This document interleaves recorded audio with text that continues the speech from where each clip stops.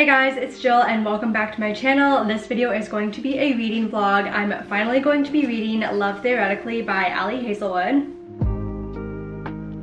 I can't remember exactly what this one's about. I've definitely read the back, but I think it's just going to be the classic Hazelwood kind of enemies to lovers situation, and with the academic setting or like a work setting. I've heard a few people say that this one is the best Hazelwood book yet, so I am so excited to read it. And before I get any further into this video, I did want to say that there will be spoilers, so keep that in mind if you haven't read this yet. And I have about an hour-ish, I think like an hour I will have. Yeah, I think I'll read this for about an hour to get this started, so hopefully I can get a good chunk through it.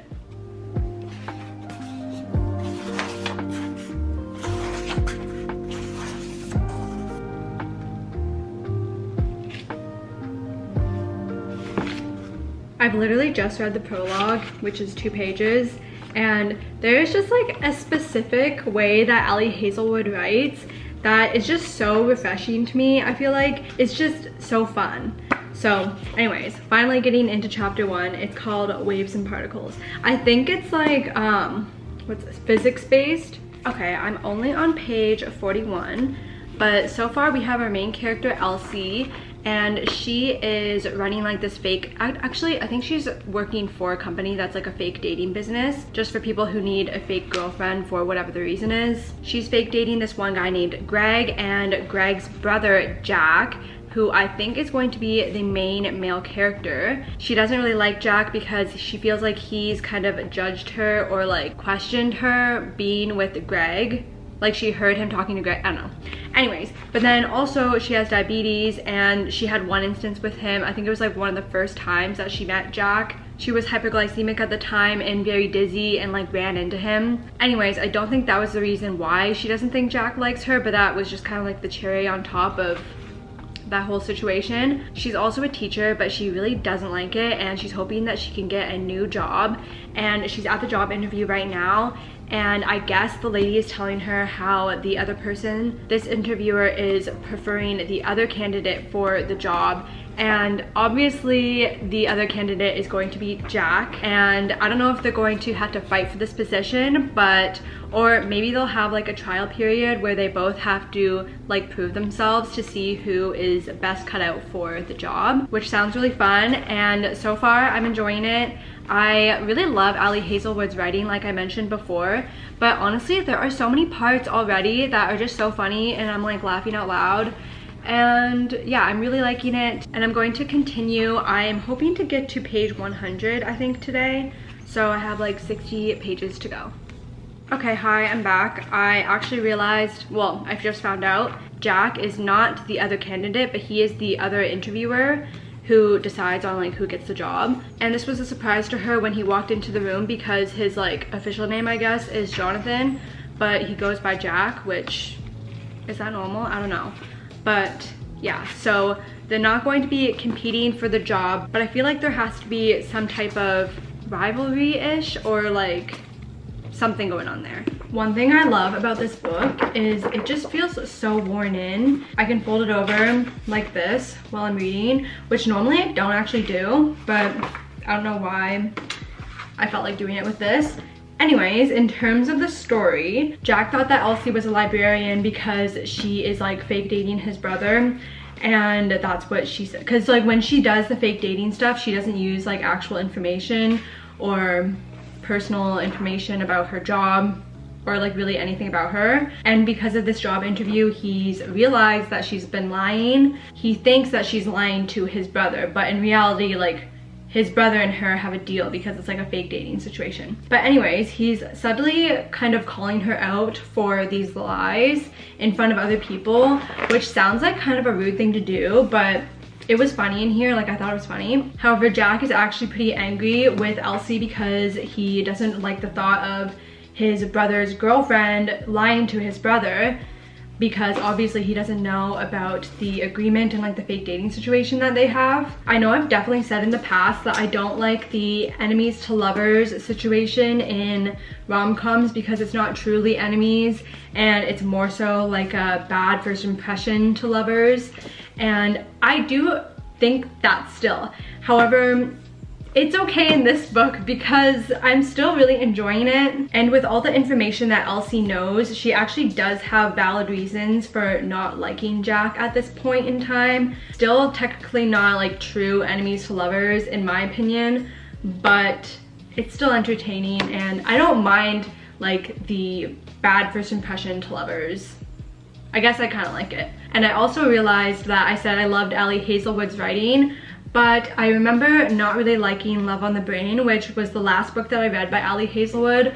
And I think I rated that book 3 stars, but I think I said this in a videos like when I read it, that I was like really stressed out with school at that time, so I think that contributed to why I didn't like it that much. Did I feel like I might have DNF'd it actually. I honestly don't remember. That one was Love on the Brain, and either way, like I honestly don't even remember what happened in that one. So maybe I should pick that one up again sometime this summer and reread it and see how I feel about it, because so far reading this one, I've definitely realized that I really enjoy her writing and her storytelling. So if I didn't like the last book so much, I should maybe try it again. Anyways, I think that's going to be the last check-in for today. I'm at page 105. I'm going to get back into it starting tomorrow, but hopefully I can get like maybe to page 300-ish. I think there's about 400 pages. So 300 would be good because then I can finish it on the weekend and then post it for like Sunday, Monday. Anyways, I will see you tomorrow. Hey guys, it's the next day. I'm on chapter 13 now, page 173, and there's been quite a bit that's happened in here. Jack really kind of not sees through Elsie, but like I guess so, like sees through the facade that she puts on for people, and not in the way that, well, I guess he kind of did say that, but he doesn't think like she's fake in a bad way, but like that she's just a people pleaser essentially. And he says to her, why don't you let people see who you actually are instead of just trying to be a reflection of what you think people want you to be?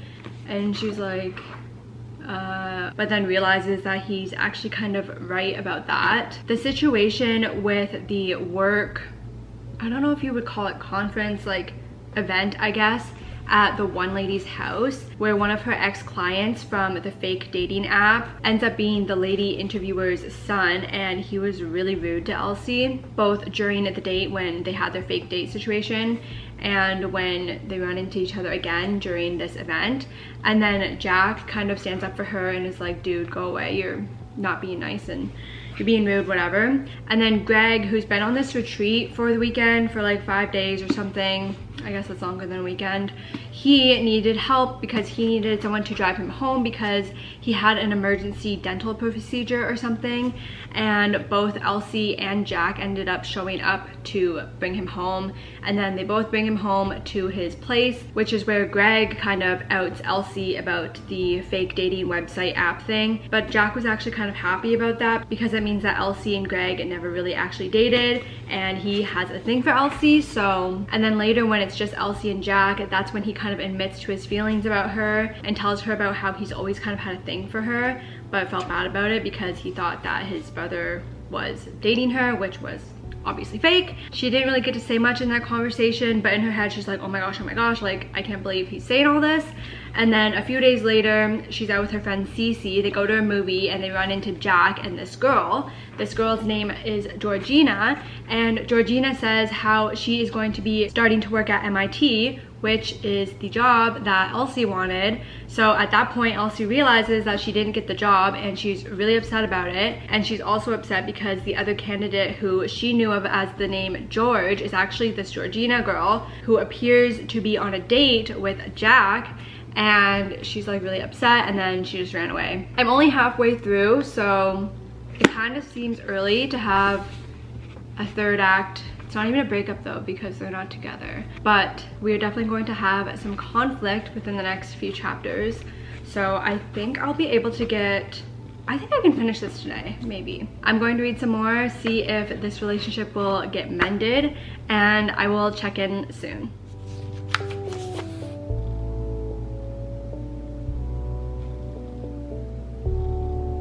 Wait, isn't it a good thing that she didn't get this job? Because it's definitely a conflict of interest. if he's like one of her superiors. So it ended up working out. It's okay. I don't know, guys. The picture, I guess this picture was taken at like because she was fake dating Greg at one of like the birthday parties. I think it was the grandma. Jack and Elsie were playing Go together, and it's like a Polaroid picture of them. Okay, I guess it's not that weird because he like kept it in his bedside table, and it's a little strange, but I think it's okay. Actually, I can get past it.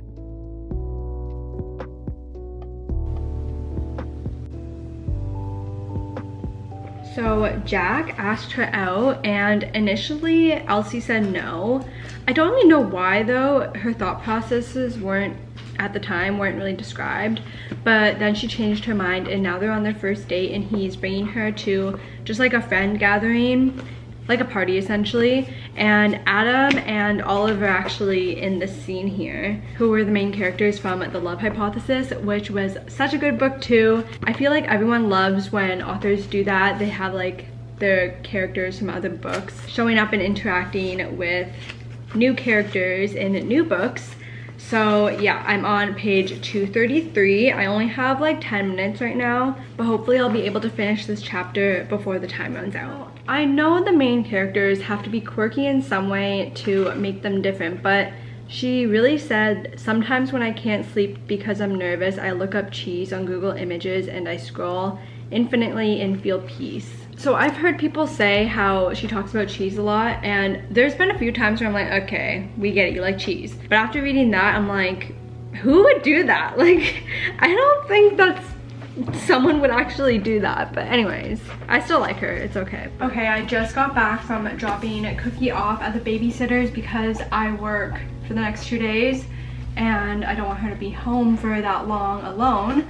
But I'm reading upstairs. Like, I usually film sit down videos in this room, but I don't usually read in here just because with Cookie, like, there's things that she can get into and I don't want her to eat my books. So now that she's not here though, I'm going to read in this little corner for a bit. I am meeting my friends at 6 o'clock for dinner, and it's 4:47, so I have like an hour-ish. And do you think I can finish this actually? 250, there's like 370, 380. I probably won't finish this, but I think I can get pretty close. Then after dinner tonight, maybe I'll be able to finish it up.